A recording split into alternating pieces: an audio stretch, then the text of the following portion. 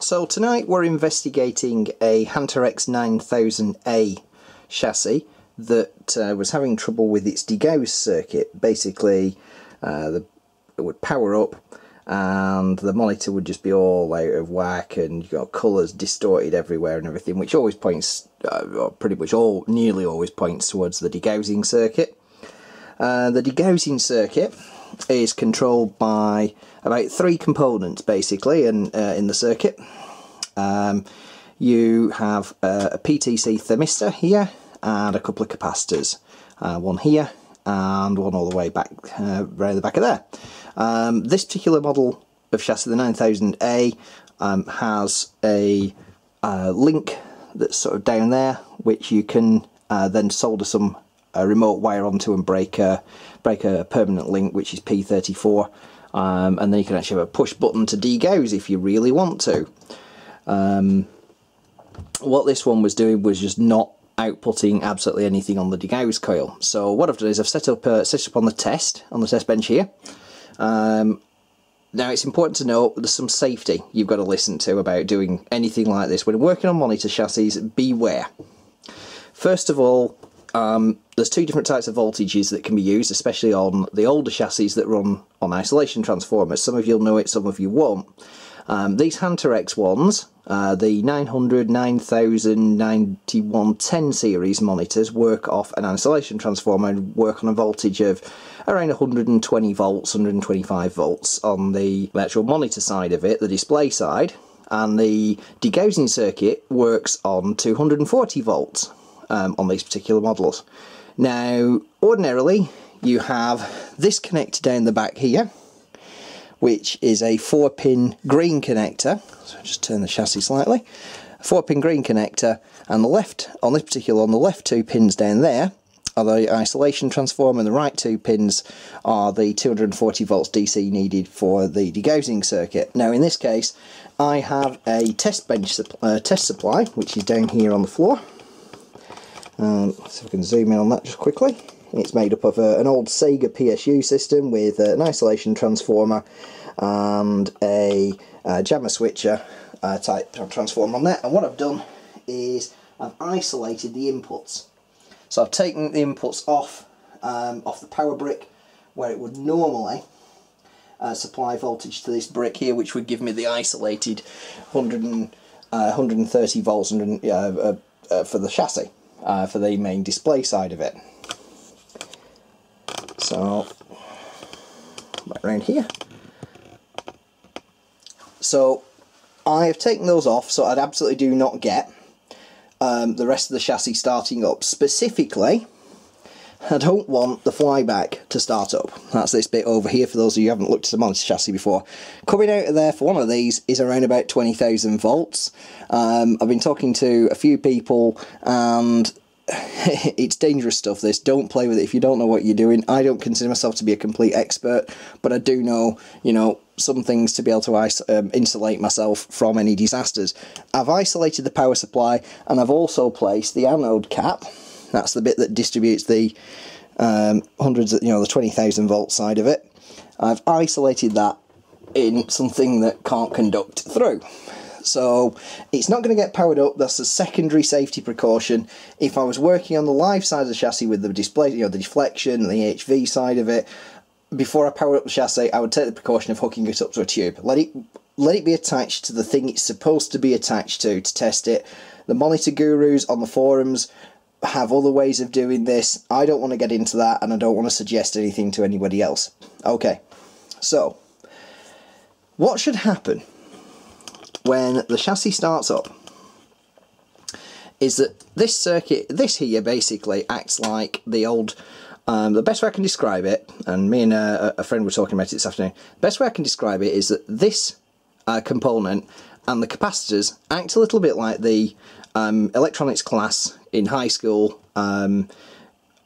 experiment of how capacitance works, where you have a battery, a bulb and a capacitor. And when you switch the battery on, the bulb comes on for a second and then basically disappears to nothing. And then you take the power off and suddenly the bulb lights up again because the capacitor starts to discharge. Now that's about as simple a way as I can explain what the degaussing circuit does. It basically turns on 240 volts to the coil that goes around the back of the monitor, which would normally hook on to here. And it will then reduce that voltage away from it slowly. Now the effect of that is that it creates a magnetic field which pulls polarization towards the edge of the screen in things called like the shadow mask and a few other things.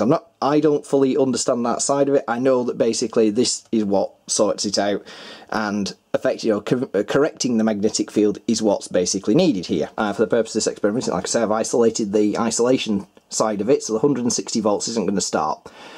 I've looked on the schematic, that's how I know that the 240 volts is just used in this particular circuit. I followed it through, it's not used anywhere else on this particular chassis. Might be on other ones, but we're dealing with a Hunter X9000A for this particular thing.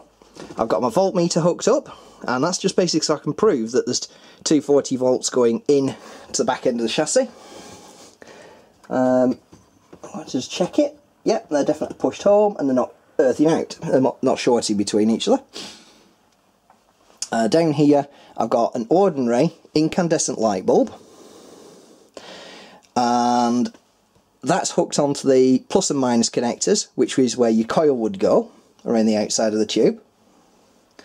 And then hopefully what I'm going to do now is I'm going to power the power supply on down here on the floor, and what you should see is that light bulb come on and then slowly dim out. Okay, so let's give that a shot. And that is basically what is happening around the outside of the screen when the degaussing circuit works. Now the problem with this particular chassis when it wasn't working, I've traced it through and I actually found the fault. Let's see if I can take it a little bit further so you can see it, and I'll zoom in on the problem. After changing out the PTC component, I'm not going to touch it because it does get quite warm after it's just been on, and it can't be refired either straight away. It has to be allowed to cool down. So I'm going to try and zoom in on exactly where the problem was. Like I say, I changed the PTC this afternoon thinking that was going to be it, and didn't think, and I actually metered across the fuses. Down there's two fuses. The back one near the green connector is the main, that's the fuse for the deflection side of it, over here, where the HV is, and the other one, next to that, is the fuse holder for the degaussing circuit. I metered it on top of the fuse, I was getting continuity. What I didn't do was meter it underneath the chassis to see what was happening there. And after having a little bit of a look underneath, and reflowing all the solder joints and everything, basically there was no problem underneath the chassis. What it was is it just wasn't making full contact with the fuse. So I've actually lifted it out and reseated it and adjusted it slightly just to make it a little bit tighter, and it works again perfectly well. So it now grips the fuse exactly as it should do, and it works as you've just seen. And the meter a few moments ago in the shop would have showed 252 volts, which is basically what voltage was getting to the power side of the chassis. So this is now going to go back into its machine and go back into service, and hopefully now I've fixed that particular thing, it should sort itself out. So just one last thing I'll just show you if I zoom back out again. What I did, I'm not going to actually touch the chassis, not because I think it's live or anything, just purely because that we've got zoom on the camera and things like that, so why should we need to? It has to come into focus. Okay, so down there basically you've got two grey cables. I've wrapped one of the terminal connectors in a little bit of insulation tape, and it's just purely to stop it shorting out against the other one. There's no other reason, because these green connectors don't seem to be available anymore, otherwise I would make a proper test lead up for it. And that's it. All we did then was hook it literally onto the back end of the light bulb down there. Turn that round. So literally just soldered it onto the back of the light bulb, and that's all there is to it. We now have one working Degaussing circuit fixed. Okay, so that's that monitor sorted. I'll go back in the cab, and I can finally play Pac-Man without having to worry about if I move the machine, it's going to muck up. Okay, so hope you enjoyed the video, hope you find it interesting. Please do go ahead and click subscribe to the channel, send me some comments below, you know, the usual sort of thing, and find us, follow us on Facebook, www.facebook.com/retrogamesparty. See you soon.